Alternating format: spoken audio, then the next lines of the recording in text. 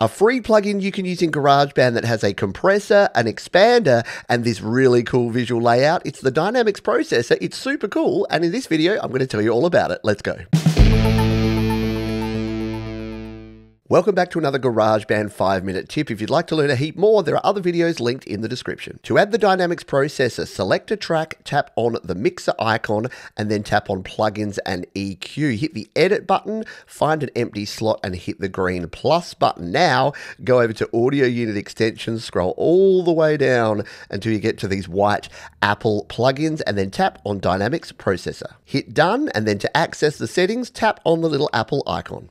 If you don't see these white Apple plugins at the bottom of your audio unit extensions, check out the other video linked in the description for instructions on how to add these in. Let's take a look at how this plugin works. We're going to solo this lead vocal track and then tap on the icon to jump in. Now, as I mentioned before, this has both a compressor and an expander. So what I'm first going to do is turn off the regular compressor because we're going to use this one, the Dynamics Processor, instead. I've also disabled the noise gate because the expander works as a kind of noise gate itself. Let's get a baseline on this track by turning off the plugin and hitting play. Life is long and you have much time. Now let's turn the plugin back on and jump in and show you all of the settings. Let's start with the compressor. You have your threshold setting, which is this dot here. You can bring it down by dragging to the left or bring it up by dragging to the right. Your headroom is basically like the ratio on most compressors. If you pull this all the way down, the headroom goes to 0.1 dB, and that will give you a very high ratio. And if you bring it up,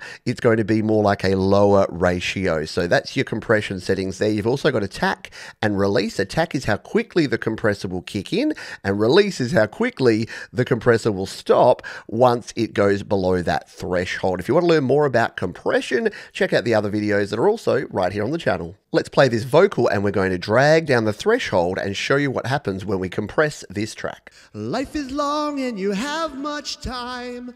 You're in a rush and you don't know why. So as we pull down the threshold, you'll see that little triangle is jumping up there, and we get a little red section there. And you might be thinking at this point, doesn't compression make things louder? Well, no, it actually reduces the high volume sounds, but that's where our master gain comes in. We now need to turn up that master gain, and that's similar to a makeup gain you might see on other compressor plugins. Now, but you doubt your talent and you don't know how. And why I love this plugin so much is, as you could see there, you can really visualize how much is being compressed. So you can drive your threshold down and see the actual result of how much of that top end is actually being pushed down. And then you can use your makeup gain to bring it back up, all the while checking it out on your output level. Look around at what others do.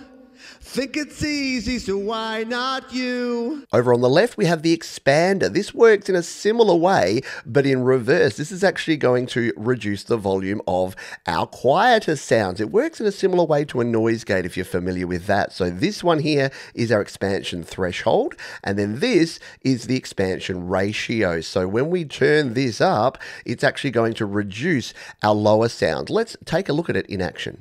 When you're gonna have to fight, hold on, hold on. Now at this point, it's really not doing anything because the volume of the track is not dropping below this bottom threshold. So let's bring that threshold up just so that you can see where this might be useful. Now, every time the vocal drops below a certain level, you'll see it actually removing or reducing the volume there. Let's take a listen. Hold on, 'cause it's gonna be a long, long time. So this can be great for breath removal and removing any of those little background noises and clicks and pops that you don't want in your final track. So a plugin that has both a compressor and an expander and is built in to iOS, that's pretty rad. And you can, of course, use this on guitars and drums and keys and any other track where you can add a plugin, which is every track here in GarageBand. It's also compatible with Logic Pro and any other app that you use on iOS. And last but not least, we also have presets. So if you tap in the bottom left there, you'll see that we've got different presets for setting light, medium, or hard gates,